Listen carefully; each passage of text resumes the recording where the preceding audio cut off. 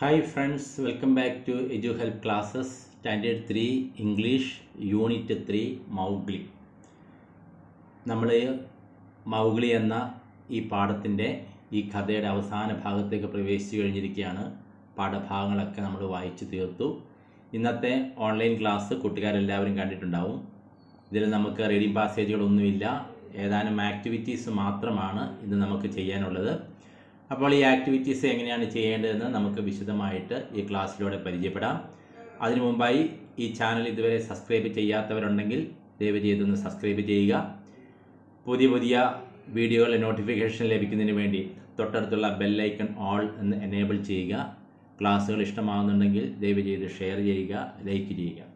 അപ്പോൾ നമുക്ക് ഇന്നത്തെ ഈ ക്ലാസ്സിൽ പറഞ്ഞ ആക്ടിവിറ്റീസ് എങ്ങനെയാണ് ചെയ്യേണ്ടതെന്ന് വിശദമായിട്ട് പഠിക്കാം. Activity 4 let's make A mask. മുഖംമൂടി എങ്ങനെയാണ് ഉണ്ടാക്കുന്നത് എന്നാണ് ഈ നാലാമത്തെ ആക്ടിവിറ്റിയിലൂടെ നമ്മൾ പഠിക്കാൻ പോകുന്നത്. കൂട്ടുകാർക്ക് മുഖംമൂടി എന്ന് പറഞ്ഞാൽ എന്താണെന്നറിയാം അല്ലേ? മുഖംമൂടി വെച്ച് കുട്ടികൾ പലതരത്തിലുള്ള കളികൾ സ്കൂളിൽ ചെയ്തിട്ടുണ്ടാവും. വളരെ രസകരമായ ഒരു കാര്യമാണ്.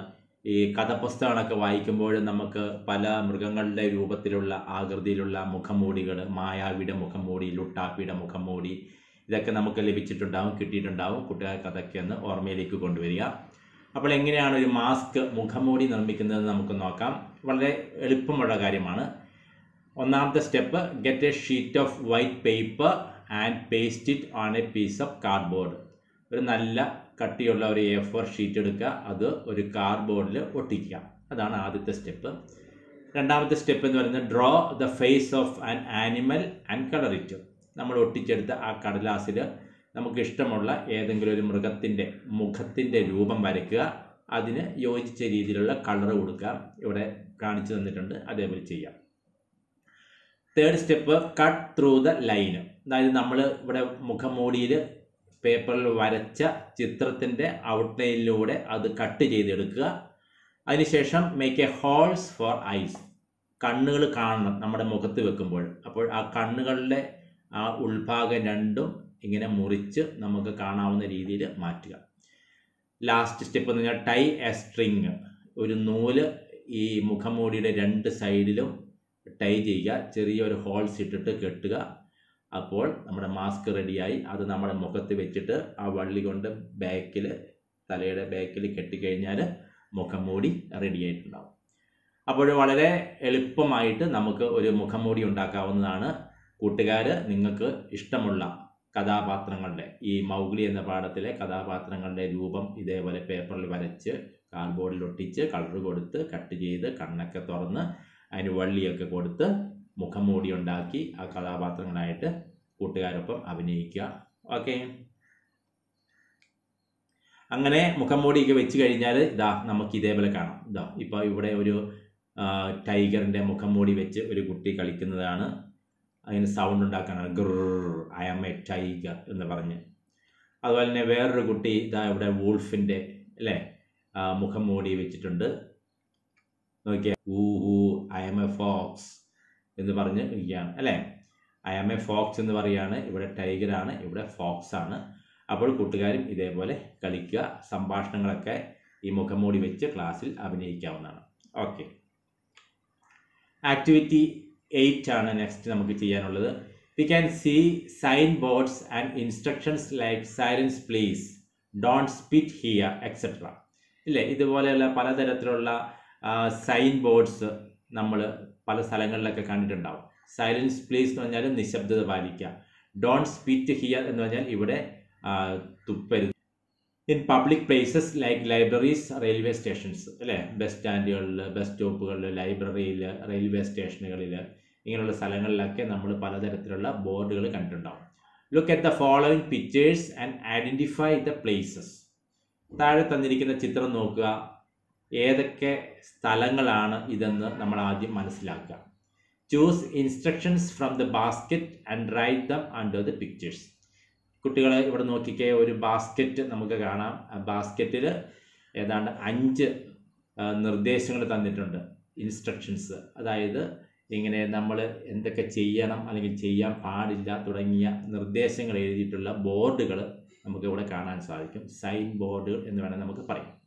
നമ്മൾ എന്താ ചെയ്യേണ്ടത്? Let's fix these cards at appropriate places in your school. നമ്മുടെ സ്കൂളിലെ അനുയോജ്യമായ സ്ഥലങ്ങളിൽ ഈ കാർഡുകൾ ഒട്ടിക്കാനാണ് പറഞ്ഞിരിക്കുന്നത്. അപ്പം നമ്മുടെ സ്കൂളിലെ കുറച്ച് സ്ഥലങ്ങളാണ് ഇവിടെ കാണിച്ചിരിക്കുന്നത് ചിത്രരൂപത്തിൽ. അപ്പോൾ ഓരോ ചിത്രത്തിനും യോജിച്ച കാർഡ് ഏതാണെന്ന് ഈ ബാസ്ക്കറ്റിൽ നിന്ന് കണ്ടെടുത്ത് ഇവിടെ നമുക്ക് പേസ്റ്റ് ചെയ്യാം. അതാണ് നമ്മുടെ ആക്ടിവിറ്റി.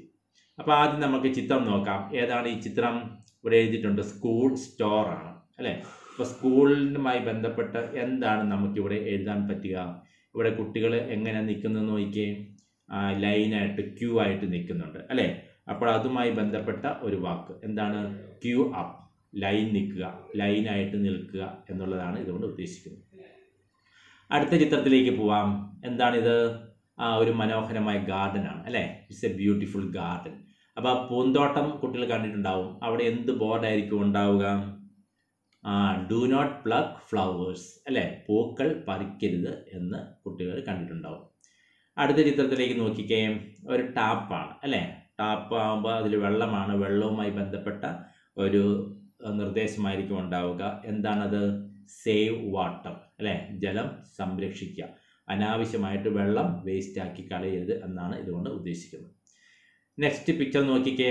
എന്താണ്? ഇത് റീഡിംഗ് റൂമാണെന്ന് തോന്നുന്നു അല്ലേ. ലൈബ്രറിയാണ്. അപ്പോൾ എന്തായിരിക്കും അവിടെ എഴുതേണ്ടത്? നമ്മൾ ബാസ്ക്കറ്റിൽ നിന്നും കീപ് സൈലൻസ് അല്ലേ, നിശബ്ദത പാലിക്കുക, സംസാരിക്കാതെ ഒച്ചയുണ്ടാക്കാതെ നമുക്ക് പഠിക്കാനുള്ളത് വായിക്കാനുള്ളതൊക്കെ ചെയ്യുക എന്നാണ് അർത്ഥമാക്കുന്നത്. അവസാനത്തെ ചിത്രം നോക്കിക്കേ. ഒരു വേസ്റ്റ് ബാസ്ക്കറ്റ് ഉണ്ട്. എന്തായിരിക്കും അവിടെ എഴുതി വെച്ചിട്ടുണ്ടാവുക? യൂസ് മീ അല്ലേ, എന്നെ ഉപയോഗിക്കുക എന്ന് പറഞ്ഞാൽ നമ്മൾ we put waste in the basket. ഈ കൊട്ടയ്ക്കകത്തൊക്കെ വേസ്റ്റുകൾ ഇടുക, എന്നെ ഉപയോഗിക്കുക എന്നാണ് അതുകൊണ്ട് അർത്ഥമാക്കുന്നത്. ഇവിടെ കൂട്ടുകാർക്ക് മനസ്സിലായിട്ടുണ്ടാവില്ല. Okay, very good. Next activity 9. Mowgli is lost in the forest. മൗഗ്ലിയെ കാട്ടിൽ കാണാതായിരിക്കുകയാണ്. The cups are searching for him. നമ്മുടെ കപ്സ്, 3 കപ്സ് ഉണ്ട് അല്ലേ. കപ്സ് മൗഗ്ലി അന്വേഷിച്ച് കാട്ടിലൂടെ പോവുകയാണ്. Help them find Mowgli. ഈ കപ്സിനെ മൗഗ്ലിയെ കണ്ടെത്താനുള്ള നിർദ്ദേശങ്ങൾ നമ്മൾ അല്ലെങ്കിൽ സഹായിക്കാനാണ് പറഞ്ഞിരിക്കുന്നത്. ഇപ്പോൾ കൂട്ടുകാരൊക്കെ ചെറുപ്പത്തിൽ ഇതേപോലെ വഴി കണ്ടെത്താമോ എന്നുള്ള പ്രവർത്തനം ചെയ്തിട്ടുണ്ടാവുമായിരിക്കും അല്ലേ. പാഠപുസ്തകങ്ങളിലുണ്ട്, അതുപോലെ കഥപുസ്തകങ്ങളിലൊക്കെ നമ്മൾ കണ്ടിട്ടുണ്ട്. നമ്മൾ വളരെ എളുപ്പത്തിൽ ഒറ്റ നോട്ടത്തിൽ തന്നെ ഇങ്ങനെ വഴി കണ്ടെത്തി നമ്മളിങ്ങനെ വരച്ച് കപ്സിനെ മൗഗ്ലിയുടെ അടുത്തെത്താൻ സഹായിക്കുന്നതാണ് അല്ലേ. അപ്പോൾ ഇവിടെ കുറച്ച് നിർദ്ദേശങ്ങൾ തന്നിട്ടുണ്ട്. എന്തൊക്കെയാണ്? Go straight. ഒന്നാമത്തെ ഇവിടെ നിന്നും ഗോ സ്ട്രേറ്റ്, ഇവിടെ 1 എന്ന് തന്നിട്ടുണ്ട്. Go straight. രണ്ടാമത്തെ എന്താണ്? ടേൺ ലെഫ്റ്റ് അല്ലേ. അവിടുന്ന് പോയി കഴിഞ്ഞാൽ ഇടത്തോട്ട് തിരിയുക എന്നാണ്. പിന്നെ എന്താണ്? മൂന്നാമത്തെ നിർദ്ദേശം ടേൺ റൈറ്റ് അല്ലേ. ഇവിടെ 3-ൽ എത്തിക്കഴിയുമ്പോൾ ടേൺ റൈറ്റ് എന്ന് പറയുന്നുണ്ട്. 4 ഡ്രിങ്ക് സം വാട്ടർ. ഇവിടെ എത്തിക്കഴിയുമ്പോൾ നമ്മൾ കുറച്ച് ക്ഷീണിച്ചിട്ടുണ്ടാവും. അതുകൊണ്ട് നമ്മൾ എന്ത് ചെയ്യണം? കുറച്ച് വെള്ളമൊക്കെ കുടിക്കാം. ഇവിടെ ഒരു പോണ്ടുണ്ട്. ആ പോണ്ടിൽ നല്ല ശുദ്ധമായ ജലമുണ്ട്, വെള്ളം കുടിക്കാം. 5 take rest for some time. അവിടെയാണ് 5. നമ്മൾ അവിടുന്ന് വീണ്ടും യാത്ര തുടരുകയാണ്. ഇവിടെ എത്തി. അപ്പോൾ നമ്മളോട് എന്താ പറഞ്ഞിരിക്കുന്നത്? കുറച്ച് വിശ്രമിക്കുക. ടേക്ക് റെസ്റ്റ് എന്ന് പറഞ്ഞാൽ അല്പസമയം വിശ്രമിക്കുക. അതിനുശേഷം 6-ാമത്തെ ടേൺ റൈറ്റ്. വീണ്ടും നമ്മളോട് പറയുന്നത് അവിടുന്ന് ടേൺ റൈറ്റ് എന്നാണ് പറയുന്നത്, വലത്തോട്ട് തിരിയുക. 7-ാമത്തെ നിർദ്ദേശം ബിവെയർ ഓഫ് ഫയർ. എന്താ ബിവെയർ ഓഫ് ഫയർ എന്ന് പറഞ്ഞാൽ തീയെ സൂക്ഷിക്കുക. തീ വളരെ അപകടകാരിയാണ് അല്ലേ. അപ്പം തീയെ സൂക്ഷിക്കുക എന്നാണ് പറഞ്ഞിരിക്കുന്നത്. 8-ാമത്തെ നിർദ്ദേശം ബിവെയർ ഓഫ് കാ. കാ എന്നറിയാൻ നമുക്ക് പാമ്പാണ് അല്ലേ. മൗഗ്ലിയുമായിട്ട് ഫൈറ്റ് ചെയ്ത പാമ്പാണ്. അപ്പോൾ 8-ാമത്തെ നിർദ്ദേശം പാമ്പിനെ സൂക്ഷിക്കാം. അങ്ങനെ നമുക്ക് കപ്സിനെ നമുക്ക് എവിടെ എത്തിക്കാം? മൗഗ്ലിയുടെ അടുത്ത് എത്തിക്കാം. Okay, next my words. Look at the following pictures and read the sentences given along with dum. ഇവിടെ ചിത്രം തന്നിട്ടുണ്ട്. ആ ചിത്രത്തിനോട് ചേർന്ന് ഒരു വാക്യം തന്നിട്ടുണ്ട്. Look at the first picture. എന്താണ്?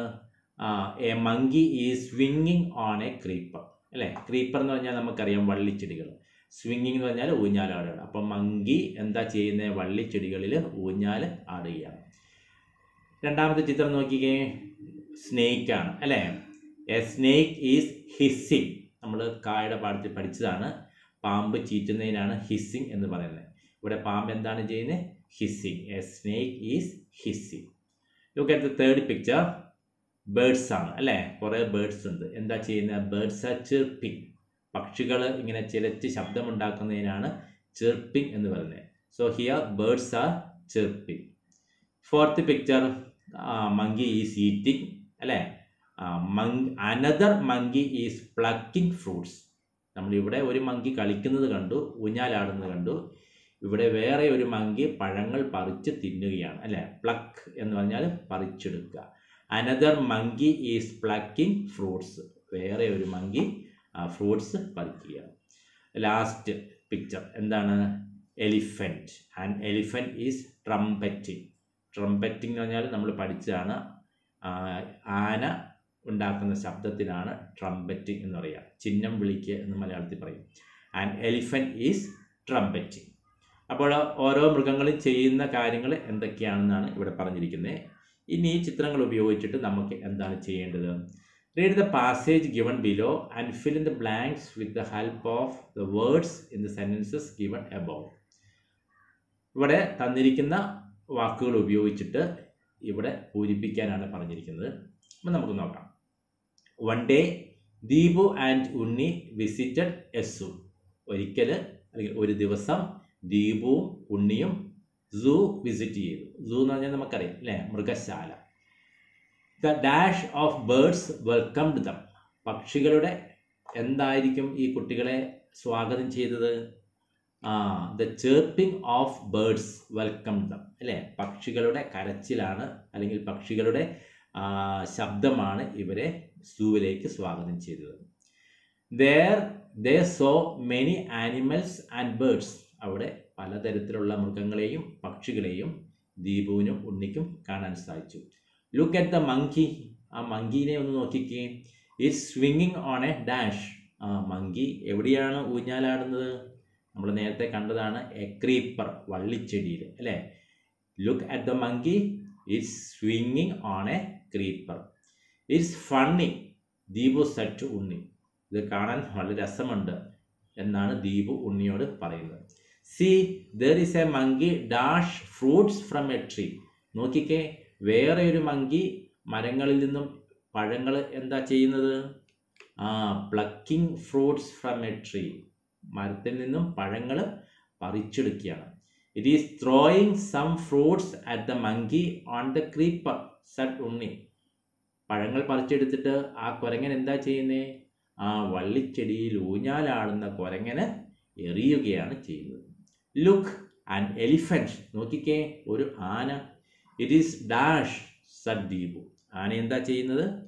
It is ട്രംപറ്റിംഗ് Z Deepu. ആന ചിഹ്നം വിളിക്കുകയാണ്. Look over there A snake. അങ്ങോട്ട് നോക്കിക്കേ, ആ പാമ്പിനെ നോക്കിക്കേ.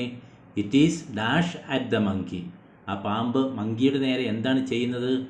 It is hissing at the monkey. മങ്കിയുടെ നേരെ ചീറ്റുകയാണ്. ഉണ്ണി set they spend a lot of time enjoying the sites. അവർ രണ്ടുപേരും ധാരാളം സമയം ആ കാഴ്ചകളൊക്കെ കണ്ട് ആ സൂവിൽ സമയം ചെലവഴിച്ചു എന്നാണ് പറയുന്നത്. അപ്പോൾ ഇന്നത്തെ ക്ലാസ്സിൽ നമ്മൾ ചെയ്ത എല്ലാ ആക്ടിവിറ്റികളും എങ്ങനെയാണെന്ന് കൂട്ടുകാർക്ക് മനസ്സിലായിട്ടുണ്ടെന്ന് വിചാരിക്കുന്നു. അപ്പോൾ നമുക്ക് അടുത്ത ക്ലാസ്സിൽ കാണാം. See you. Good bye.